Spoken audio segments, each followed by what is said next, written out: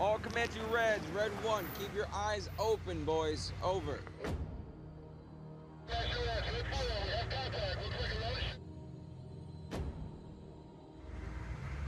Guys, see what I'm seeing? Where the hell is everyone? Hold position, over.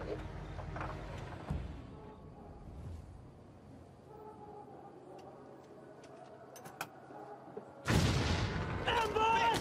Comanche 6, this is Red 1, we are in huge contact, over.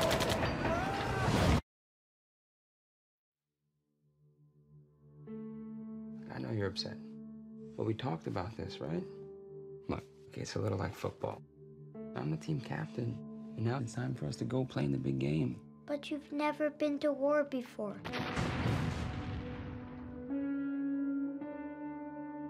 Kiss the kids for me.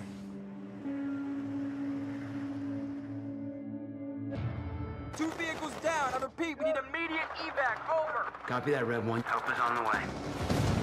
Gentlemen, this is a skilled and highly prepared enemy who has coordinated a citywide attack. We have a Christmas tree! Since I'm not going to be here for Christmas this year, I thought maybe we could celebrate early. A platoon's been attacked. I am anxious. We are all so anxious. I don't see any hostiles. Maybe it's over. No. Now they're just regrouping. I promised I'd get them back safe. I promised all of them. I'm gonna need all of this to come back. Everybody rebound!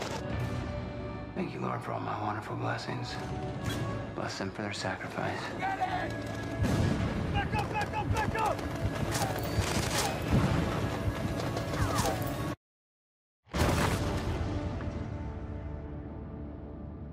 I just gotta go over there. I gotta go help some people. Why? Those guys in my platoon, they're my family too.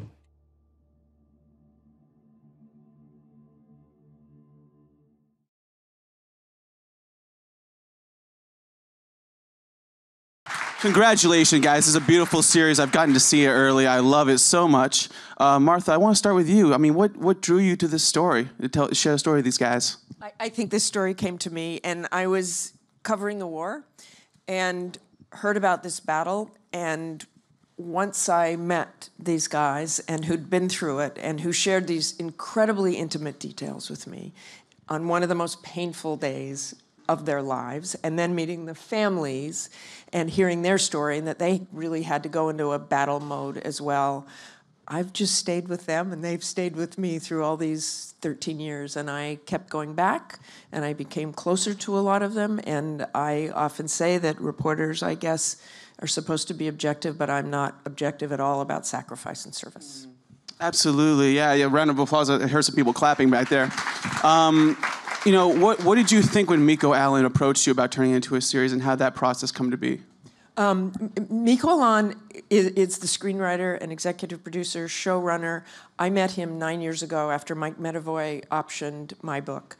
Mikko immediately wanted to meet the families, wanted to bond with the families, wanted to know more about the families. He did in so many ways what I did, and became close to everyone. He's been so respectful and careful with detail, and certainly listens to me if I have an opinion about something, but it is just the essence of truth in this series. And I look at this, when I covered this for ABC News for many, many, many years, which is really how this started, there was no video that existed of that day. That was an ambush. There's not cameras in place. So for me, too, just seeing this visualized after all the accurate descriptions from people of what happened is an extraordinary thing for me to see it on screen as well. Absolutely. And when she says these guys, we have a couple of these guys in the room with us, guys. Eric and Aaron Fowler. Come on, give them a round of applause, guys. Eric Bourquin. What was it like seeing what Martha wrote and then seeing this develop into a series? Start with you, Eric, please. It's I keep using surreal because I can't think of a better word. It's been intense. It's been really healing. It's enabled me to speak about something that is pretty difficult to get out. But now being able to be a part of this production and the amount of things that I learned just overall throughout the whole experience, and how many other people contributed to essentially the reason why I'm still sitting here breathing. You know, it's been amazing. Aaron? Absolutely. I feel much the same way. I was very hesitant at first. It's a huge responsibility to have, you know, all the eyes of your brothers on you to make sure that the story is getting told right. But at the same time, how could I not take that opportunity if given the chance to make sure that I can add whatever authenticity to the story that is going to keep those that made the ultimate sacrifice alive forever. So it's also been a very healing thing for me to be able to process through a very traumatic event in a very long timeline and to relive some of my worst days in a very safe, controlled environment, and to be able to share that with my friends is just an amazing opportunity that very few vets or anybody for that matter could possibly get. And to then share it with the Gold Star family members, and now to share it with veterans and Americans and citizens of the world. It's just amazing. Absolutely. I'd love to ask the actors, start with you, Noel, just what did you respond to in the script and what drew you to this process? I mean, there's a lot that drew me to the script. The story is heartbreaking, and how it's written. Mikko put together a script based on Martha's book that just puts you there in a way that I had never seen before depicted in something that's, you know, talking about war. Something that's really lovely and I think really fascinating about the story is that it really takes the time to explore not only what the soldiers are going through, but what the families go through at home and before and after. It kind of it's complex, and it doesn't kind of apologize for that. I think that's really a positive. And Kate? You know, I read the entire miniseries and just was so blown away by the writing and the story, and I didn't know much about this particular battle, and so I was learning about it and moved by it. It was just an incredibly powerful series, and then I read Martha's book and was even more sort of blown away by the way it was told. You know, we live in a very statistical you know, time in which we see numbers on the news and we kind of swipe past it. And so this story for me feels like a very important one to tell right now, where, you know, we have to really take a minute and understand these are people that are sacrificing their lives. These are families that are sacrificing their lives for us, for our safety. And so for me, the power of that story of humanity in a very personal way, I felt was significant, particularly now. Yeah. Absolutely. EJ? Mikko likes to say that he only tells stories that deserve to be told. And obviously this is one of those stories. It's really easy to forget that the military is made up of real people, right? And as an actor, as an artist, it's extremely rare that we get the chance to tell a story that's not only entertaining, but is an opportunity for healing, that we get to be a vessel for healing, for understanding, a bridge between civilian and soldier, between soldier and family. That has been one of the greatest honors of my life so far. And I'm just really happy that I get to share the stage with these amazing people and talk about what it was like acting in this show that was really about their fucking lives, you know? It's brilliant. Absolutely. And Michael, yeah, absolutely. Clap whenever you feel the need to clap. There's going to be a lot of those opportunities, I'm sure of it. Michael, how about you? I forget the question. What did you respond to in the script? Absolutely, yeah. Where's the badge? Caught up in it. Yeah. Where's the badge? I'm sorry, Charles. Oh, you did a fantastic job, sir. But what you responded to in the script and in the character of General Pulaski now. I think for me it was that the thing that everyone's sort of touching on now. This wasn't just a story about a heroic soldier dying in a heroic soldier's arms. It's a story about the true cost of war and how it goes to the families at home. And there's that child who might not ever see his dad again, or there's the mom and dad who's just dying to know if their kid is okay or not, you know? And like Kay said, like we process so much information now, and kids with their phones, and everything is so immediate that it's like a guy dies and it's like, oh, that's sad. Next, what did Trump do? You know, it's like there is a problem when we as a society are so far removed from these great men who are willing to give their life for our freedom so that you as a journalist can talk and I can go play cops and robbers. There's a real disconnect, and the way that, you know, if people watch this and all of a sudden they're like, oh, maybe we should have a little more respect for our veterans, or maybe we should think about that guy who went through hell for my freedom. Like, that's what I want for people to take from it. And that's when I read this story, I was like, wow, you see the true cost of war. That's what's so great about this show that's different from other military projects. Absolutely. How about you, Jon?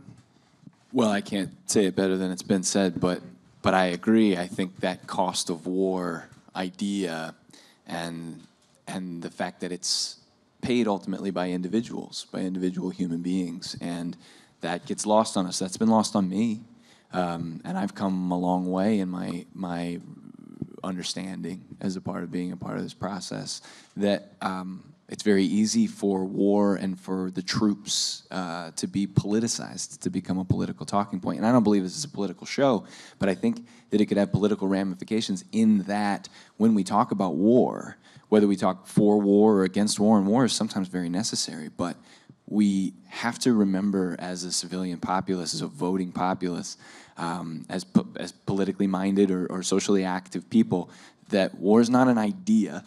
War is a very personal experience for very specific individuals, whether they're on the battlefront or they're home waiting to hear word of a loved one and giving up their safety and security for a year, sometimes more, whether it's the communities that are affected by our foreign occupations. These are individual people that bear that burden and pay that price.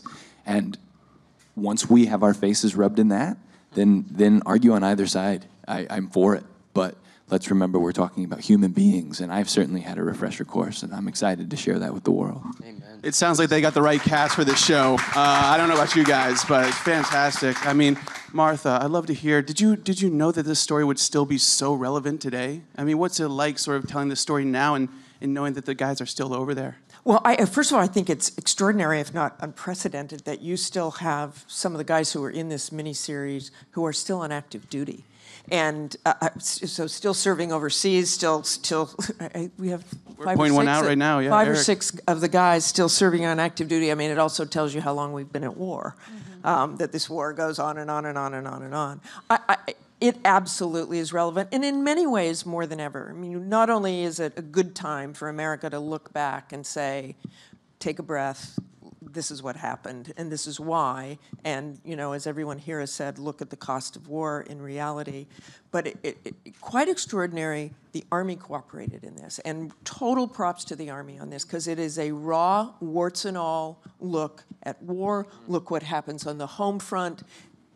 Noel's character, who is not your average Army person.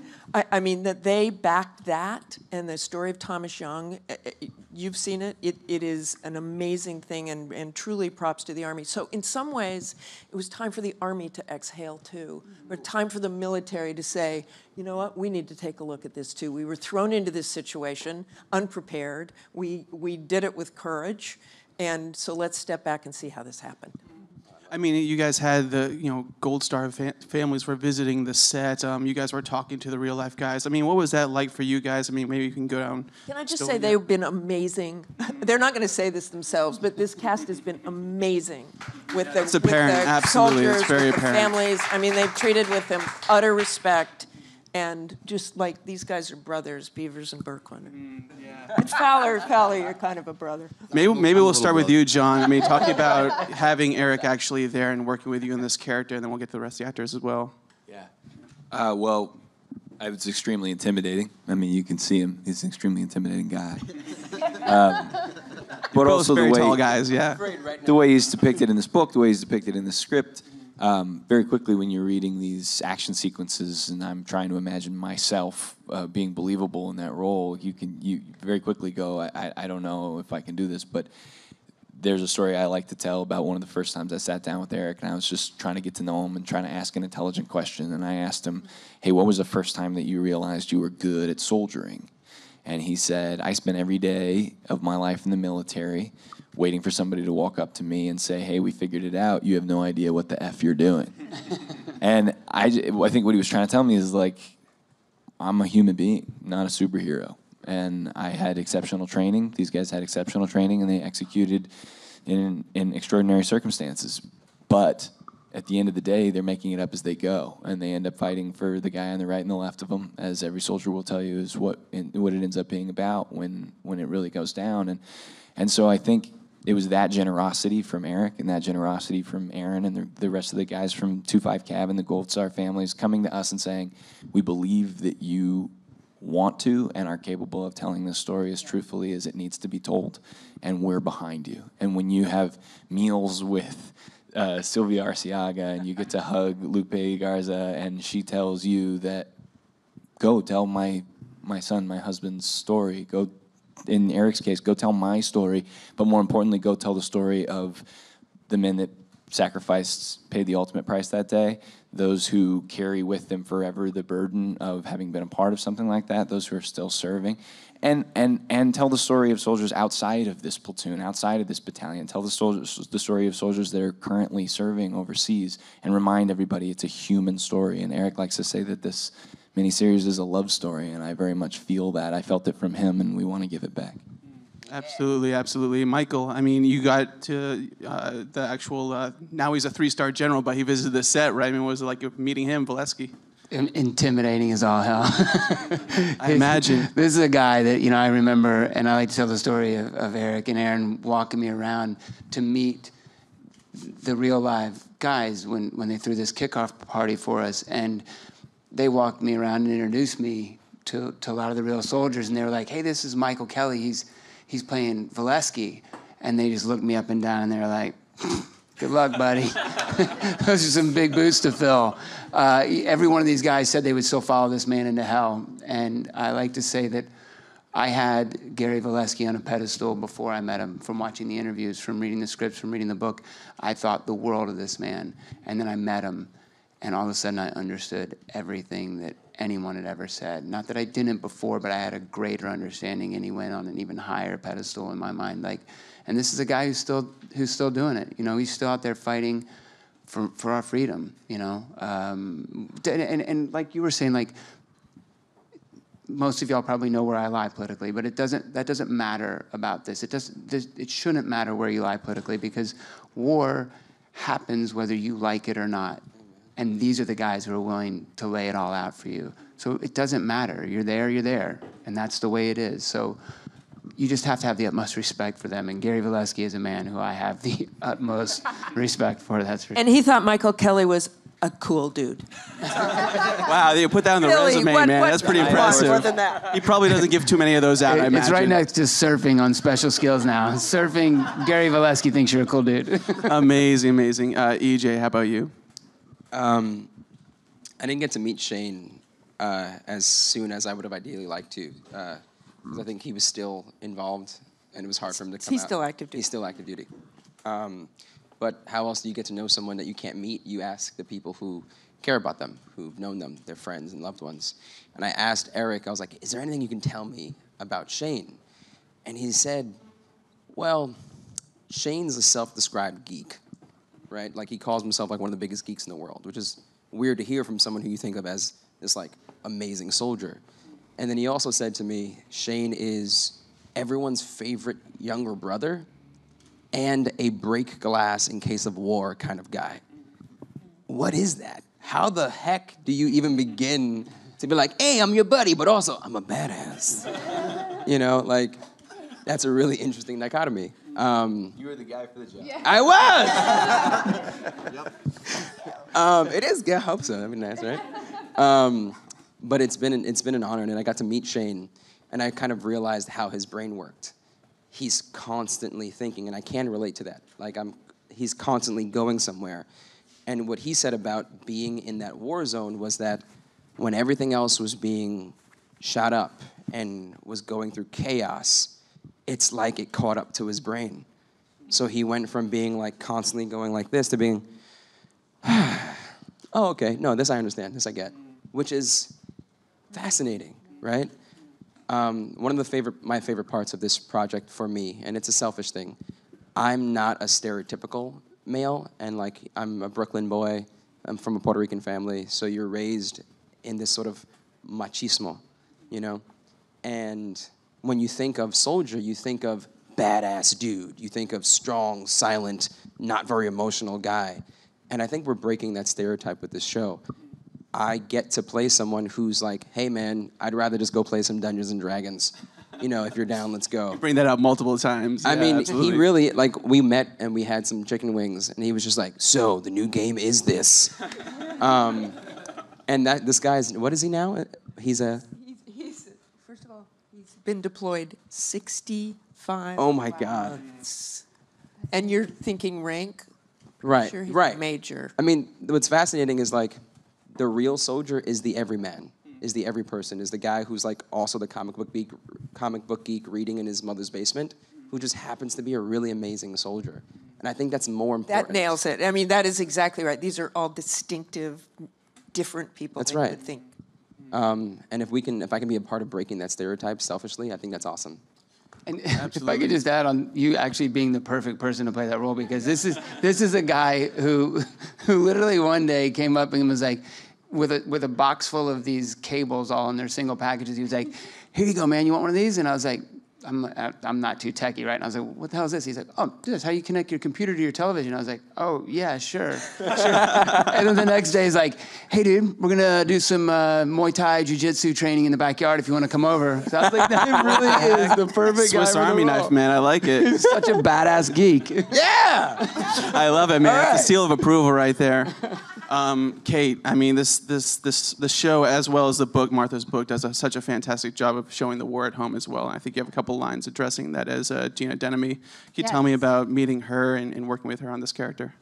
Yes, Gina is such an amazing woman. I mean, you know her and Troy, her husband, so well. But I was really lucky. I spoke with her at length before even stepping on set. And my first day at work was, actually my first scene was my most emotional, sort of intense scene. So you hope as an actor that you get like, I'm gonna walk up to the door and I'm gonna knock. And like, that's all I have to do on like my first day. And like this one's like, you're jumping off the ledge and, you know, sort of bearing your soul to a set full of strangers. And so I remember I spoke to her and I said, oh, it's a heavy one today, or it's an intense emotional scene today. And she just wrote back to me. We were texting. She wrote back, "You will be great," in capitals. And so I really felt like she was with me the entire time. I felt like I was doing this for her. Like it was a real conscious responsibility, and one that I felt very honored to have.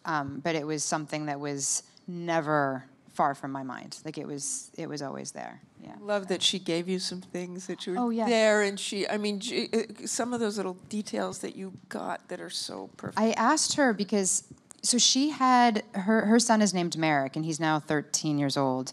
But she literally had Merrick, and then they were at the hospital, her and Troy. They went and had Merrick baptized, and then literally straight to the deployment field, like within 48 hours. It was something very, very short. And so I said to her, what were you wearing at the deployment field? Because it was an important scene in the series. And she told me, she said, a navy sweater that had a V-neck and jeans. And she said, actually, I'll send you a photo. And she sent me a photo. And then there was a little yellow ribbon that was over her heart. What was the ribbon? Do you remember? I think it was a little yellow to support our troops. Sort of. Right. So, but yes, and it was something That she wore in the field. That she wore, and I said, "Oh, I'll try and replicate it." And she said, "You know what? I'll send it to you." And so she sent it to me, and so I very, very much felt like I had her in my heart, and it was, I mean, it was an incredibly special thing for her to do, and you know, she's an amazing woman, really. Absolutely, that's amazing. How about you, Noel? I got to spend some time with Thomas's mother and brother, Catherine and Nathan. It's. I mean, I'm touching on something everybody's kind of talking about, but when you get, at least my experience is when you're able to sit down and be walked through a lifetime of photos by this person's mother, and get to ask their brother who also served. What this person was like, what was important to them, tell me anything about this person. You get to soak up and exist in it in a totally different way. The responsibility, I think, that a bunch of people have been talking about here is there's no way around that. It's something that you realize really quickly in a different way. You can read a script and understand that this is somebody's life, and then it's a completely different experience when you're sitting down and looking at photos of them when they're a child, looking at the photos of them and their brother when they're 10, when they're 20, reading a letter that the only letter that Thomas sent from Iraq. It really is. It's hard to put into words. It's a pretty profound experience, and it makes the realization that this is on you to tell. It's daunting and a complete blessing at the same time. Absolutely. I mean, Martha, you touched on this, but the sets were absolutely incredible, and you guys actually shot at Fort Hood, right in Texas, that base. And then Eric and Aaron, you guys were technical advisors on the shoot. I mean, what did that mean for you guys in training up your crew here and putting them through the gauntlet, getting them shoot ready? It was an experience all in of itself. One, the set was amazing. They built like 80 buildings to replicate. It was the largest working set in North America, right, at the time. It was, yeah. I think 12 acres is what they said. And they replicated the set in detail. And, Seth Reed, he's an architect, and he was part of the art team that put everything together. And they had, 4 different types of sand just to replicate the different places that we went through. So being able to actually be back on the battlefield has been crazy. And it was very realistic. And the only thing that was missing really was a smell, but it's really hard to replicate that. Yeah, happily is a good way to put it. But I mean, the details that went into it and the effort, the amount of soul people put into trying to make it look as close to as real as possible was profound. It affected me in an awesome way, and it was amazing just being able to be there. How about you, Aaron? Absolutely. Thank God I was there from the beginning to see something that was very familiar, the exact same place that our unit trained at before we went on that deployment. To see it night by night, a new street would appear with more buildings, but to be able to process it in small little increments day by day, because by the time it was done, like seriously, we had a 15,000-gallon recirculating sewage pump. We had everything you could possibly imagine, and to take our friends, our buddies that were there with us, especially when it was quiet and everybody's on break, to walk through it with the vets. They're like a freeze frame in your mind, like you pause the DVR on a memory, and to walk through it with your friends and to just process it and talk about it. Such a unique experience. And then to have people that are just desperate to provide authenticity and to be able to put them in touch with whatever soldier performed that action on the day. So to be a conduit of information back and forth, it's been an honor to help tell our brothers and sisters' story. Absolutely. And what was it like for the actors going through that boot camp process with these guys, along with Michael Baumgarten, right, and Jericho Denman, who helped you guys train you guys up? What was that like thrown in the gauntlet? Noel, you're smiling, so we'll start with you. It's eye-opening. It's extremely eye-opening. One of the things that I always remember about the boot camp is, when we are, as Aaron said, we were training on the urban training environment on Fort Hood, so it is literally where these guys actually trained. Man, there's a lot of windows and it's impossible. It's very, very. There's a lot of ways to get shot. There's a lot of ways, yeah, and it's really interesting when you think of it. You can keep it as a concept, but if you actually, John and EJ would basically get told, okay, take your platoon from this building and get to that building. And, Mike Baumgarten would be just hiding out there somewhere with like some blanks and a rifle, and just mayhem would get created really, really quickly. And that was an interesting experience because things get away really fast. And that was cool to feel and experience. With blanks. Noel's being humble. He is the reigning champion of the magazine. Well, in our defense, I had no idea. Noel's done a military show before this. Yes, I have been trained and he didn't tell anyone. So we were doing mag races. Man, smooth. It was real smooth. Well, also add to that, though, that he's more physically and mentally more man than we'll ever be. So that's already we're operating at a disadvantage. I can admit that. It's fine. But it was cool to see, though, that the first few days of actually, like you said, when Mike went out with one man, with one gun, and could hide somewhere in this city, and he would take us all out and like that. And no They time. waste. He'd send us pictures. And he'd take pictures with his he's like- iPhone and be like, "See, you're in no way in cover. He You literally died five he'd times." put his rifle out so that it would be in the photo, like some video game, and it'd be like, you guys are all smoked. That's dastardly, man. That's dastardly. But by the end, we got to the point where he only took out like half of us, and so we did grow as a group. So we, proud of Progress. you. So Progress. proud to see your growth. Yeah. It was improvement, a definite improvement. But these guys, they gave everything to us, and Mike and Jericho, like you said, they literally were there for us every single step of the way. Like every one of us wanted to be better than we were the day before. Every one of us wanted to give it as much truth and authenticity as we could, and they were there for us, just nonstop, above and beyond, always talking. And so we had a great advantage doing this with these guys. And they lived on Fort Hood, a lot of them. I mean, you got the true Army experience, living on base. No We didn't fancy live in hotels. towns. We had like 3-bedroom houses. kind of but yeah. the true Army. A lieutenant general's experience, maybe, is what you got. Yeah. Boot camp with Gatorade. Linoleum floors. And, you know, Boot camp with Gatorade. as an actor, you're used to getting nice things. You stay in nice hotels, and is one of the perks of doing this job. You get really nice shit all the time. There was none of that. I mean, yes, okay, my place was big. I had 3 bedrooms, 2 of which I never stepped foot in, except for to look under the bed before I went to sleep. For Michael Baumgarten, is that Mike what it is? Baumgarten might have been there, right? I'm a little bit of a scaredy cat. Actually, You what's do funny is that anyway. I got scared one night, and I thought one of the Ian Quinlan plays Specialist Arciaga. And Ian was my next door neighbor. I got scared because I thought he was trying to sneak into my house to play a prank. And I cleared my entire house with like a nail clipper, ready to like. I was freaking out a little bit. I was like, "Someone's in here." Staying with you, man. The show's staying with you. I like it. Crime-riddled Fort Hood. It's definitely staying with Yeah. Well, one of the cool things was that Mike and Jericho really helped teach us how to think. It wasn't about preparing us for a specific scene and we're going to be here and this is what the shot's going to look like.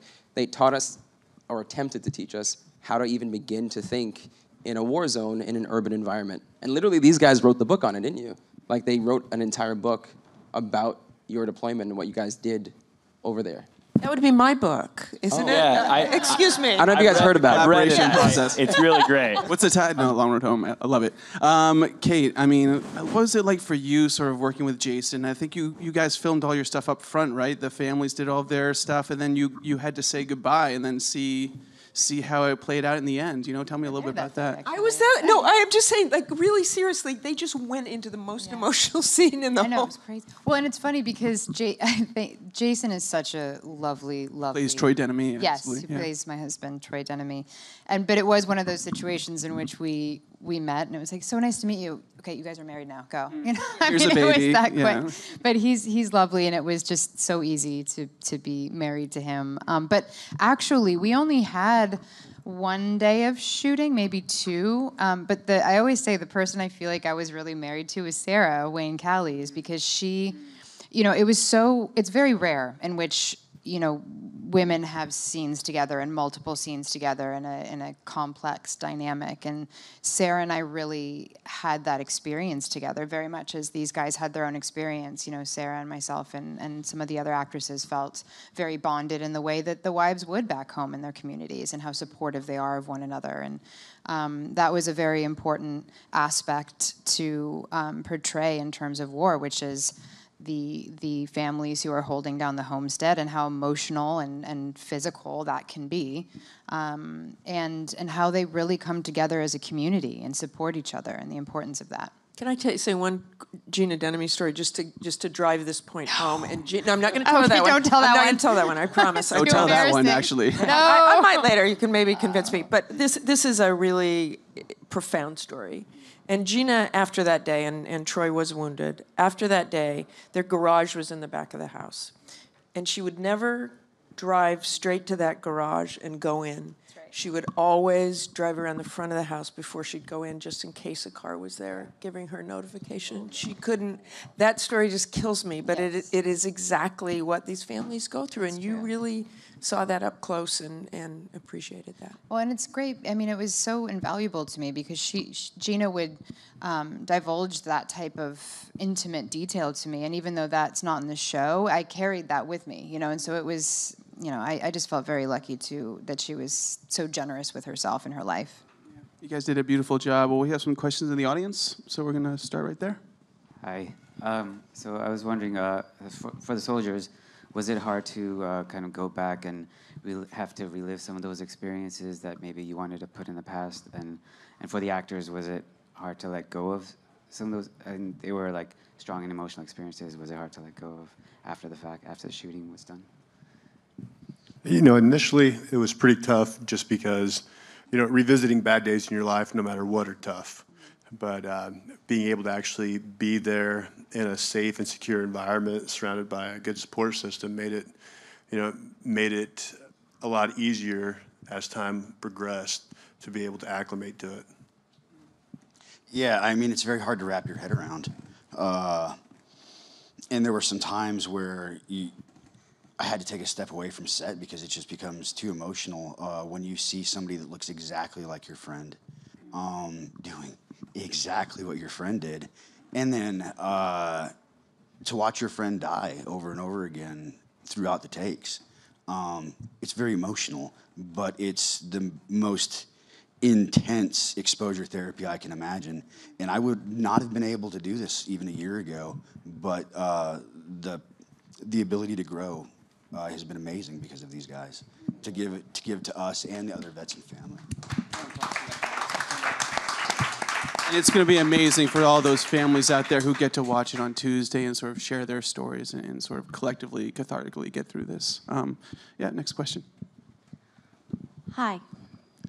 First of all, thank you so much for being here today. It means a lot. And my question is, for how did you prepare emotionally for such intense role, and what did you do to go through all of the emotional roller coaster that these people went through, and to be able to feel what they felt? And yeah, how did you prepare for this? I don't know that you really ever can, right? I think that you have to read something and either you identify with it as an actor or you don't.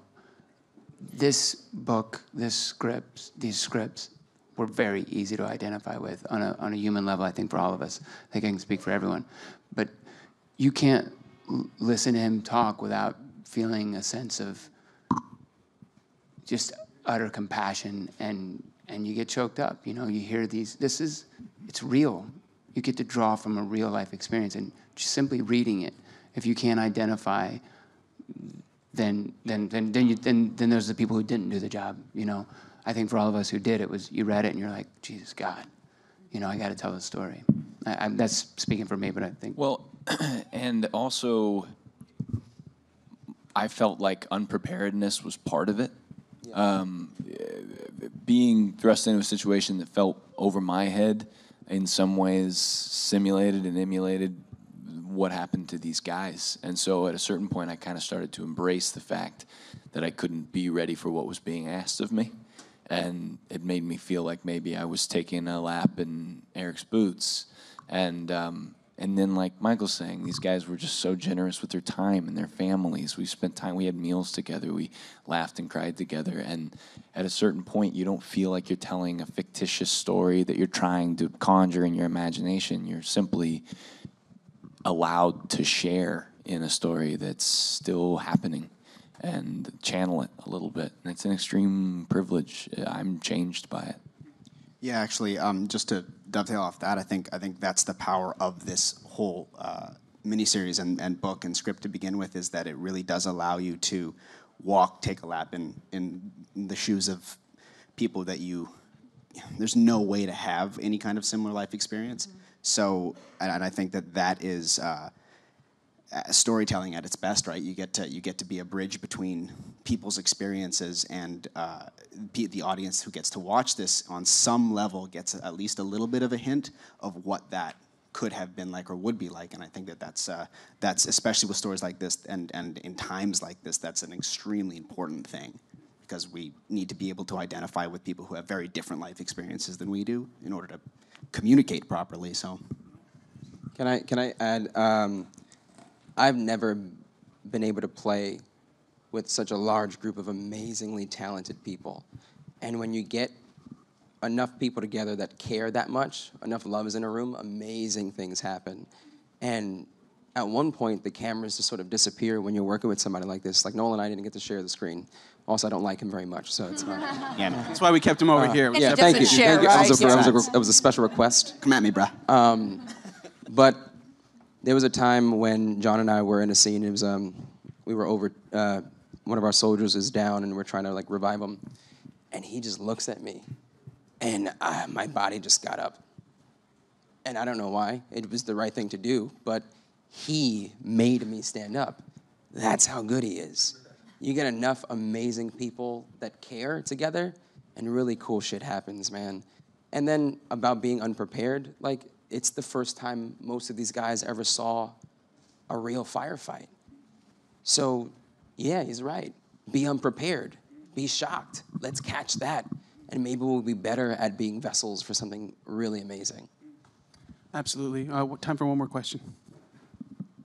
Hey guys, so I guess for the actors, like after filming this series, like at the end of the day, do you guys feel like you've fulfilled your purpose as to, you know, showcasing these stories and, you know, hoping that, you know, audiences be able to relate to them? Yeah, it was awesome. He was though. He was awesome. No, man. I mean, you can try, right? And you could try to do your best to fulfill the book, the scripts. All you can do is your best. I also just want to add. I mean, I know we're all talking from our heart about this, and it's very easy to get wrapped up in the emotion of it, and you will feel that when you're watching it. But for those who haven't seen it and get to see it, it's also a really badass, bitchin', action-packed. It's a brotherhood, and everyone's having fun too. Great Absolutely. story, yeah. Like, I mean, you know, it's easy to get pulled into that because we all felt that about it. But it's also really just a yeah. We shoot some guns. It's pretty cool. We get to kick doors and stuff. So and it's a story of hope, fulfilled. right? I mean, it really is. Yes, it is. Besides the badassery and, you know, which but I think you'll learn from let's me, talk right? just a little longer about the badassery. Yeah. Well, I don't know. Maybe later. Okay, you know. right. You're right. Yeah. No, absolutely. No, a it's beautiful total story. badass. Total. These guys are. Let me answer the question, and you guys could too. They totally captured it. I mean, they did everything justice. They. Who would know? You had no idea how to handle your weapons and your Kevlar and all that. You faked it really well. That's why they call you actors. You're all really good ones. But they all captured the reality of this, and that's again, it's easier to capture when it's a real story. Somebody was trolling somebody online the other day, and they were saying, Gary Valesky would never say that. And I rarely respond to trolls, but are you kidding me? Like, come to me, baby. That's exactly what he said. This is a true story. And I have friends who'll back me up on that. Yeah, could you guys speak on that actually? There is no higher praise when a widow or a mother that gave up her child hugs the actor and said, thank you for what you just did for sharing my son's story. Like, there is no higher praise than that. Like, you can't say anything better. And these guys earned it. I mean, it takes a lot of courage to look somebody in the eye that gave somebody up 13 years ago and take their hand and make them a meal to show them around the set and to be there when they're like, this is where my son died. That's intense. Absolutely, it's beautiful. Well, it's a beautiful story of hope, as Martha said. Please tune it out. Please check it out, guys. Tuesday night on National Geographic. Absolutely, absolutely. Both those things. All of those things. Thanks so much, guys. Thank you, Beautiful. everyone.